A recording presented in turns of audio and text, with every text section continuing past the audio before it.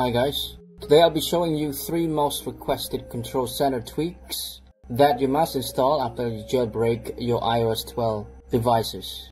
These tweaks have been on my wish list for a long time and I hope you find them useful as well. Okay, without further delay, let's get started. The first tweak is called QuickCC.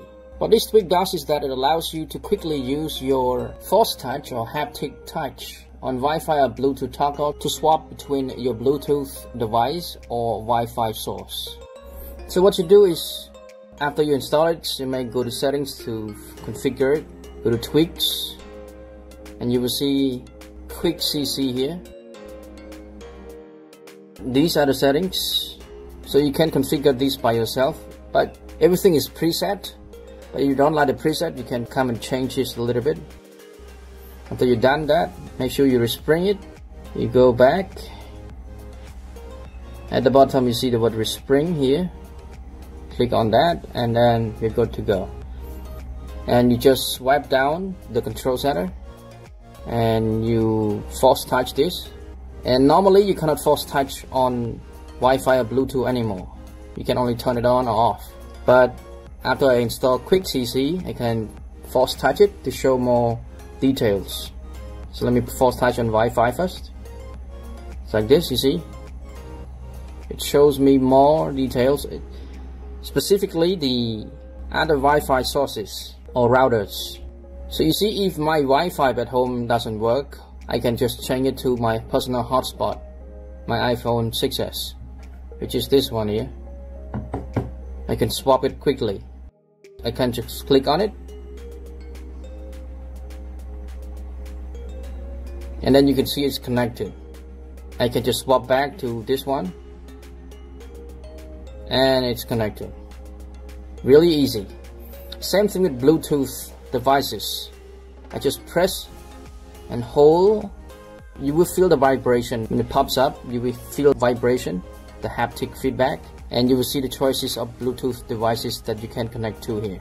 You can see at the top it's Apple AirPods, my Apple Watch, Magic Keyboard, and so on. So any Bluetooth device you can just connect from here.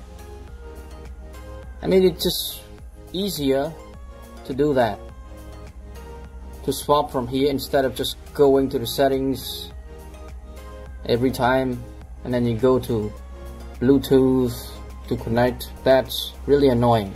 Okay, this is tweak number 1. Let's move on to tweak number 2. Tweak number 2 is called NetworkManager. What this tweak does is that it allows you to switch between your cellular network, whether 2G, 3G or 4G LTE. Sometimes in some areas where 4G is not available or has a low signal, you may want to switch to 3G or 2G because your iPhone will lose signal to 1 or 2 bars, which is difficult to connect with other people. However, if you want to switch, you have to go to settings and then you go to cellular here and then cellular data options and then voice and data, and then you change from here. You see you have to click a lot of things in order to get to this place. It's where you can change from 4G to 3G or 2G. But after you install NetworkManager from Cydia, then you don't have to do that anymore. You just change it right from your control center.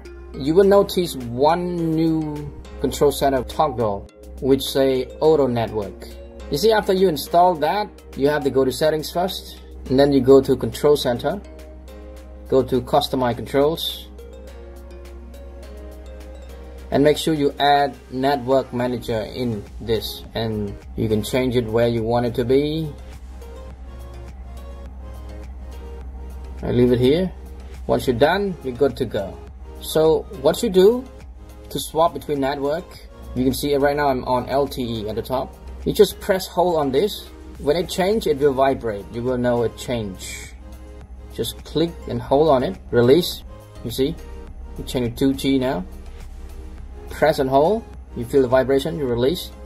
Change to 3G. You just wait for it. You see 3G. Press and hold. LTE. Just wait for it. Now it's LTE. It's very convenient. If you leave it auto, it means it will change based on location. If they have 3G support, it will change to 3G, 4G and so on. If you know that that area only supports 3G or 2G, let's say 2G, just change it to 2G and wait for it to change. See, cellular edge here, it means 2G, 3G. See, you just change from here. You don't have to go to settings. It's really handy with this tweak.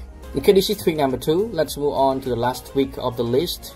The last useful control center tweak is called AutoLock Toggle. As its name suggests, what this tweak does is that it allows you to add AutoLock Toggle to your control center widget. Again, this would save you some time not to go to settings app again to turn the auto lock feature on or off. You can just do it directly from the control center widget, which you can access quickly from your home screen or lock screen.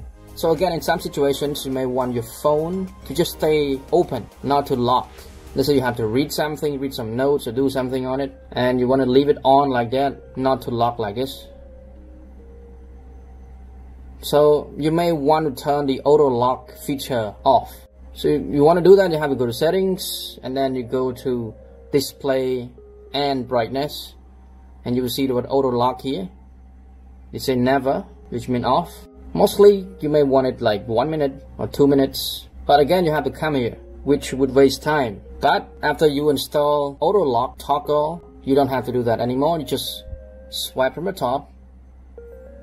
You will see at the bottom here, it looks like a clock or watch or something. If it is like this, it means the auto lock is never. It means it will stay on forever. Normally, after you install it, if your auto lock is set to 1 minute or 2 minutes, it will look like this. Which means, if you go to display and brightness, you right now see that the auto lock is set to 1 minute, which means it works now. So the auto lock is now 1 minute. If you want it to set to never, click on this, and then you see auto lock never. It just works. I mean, these 3 tweaks are really important to me. These are my wishlist tweaks. That's why you need your phone to be jailbroken, to be able to add features like this to your phone. Okay, that's it guys. Thank you so much for watching. If you like the video, please give us a thumbs up, comment down below, and subscribe for more useful videos in the future. Have a great day guys. See you in the next video.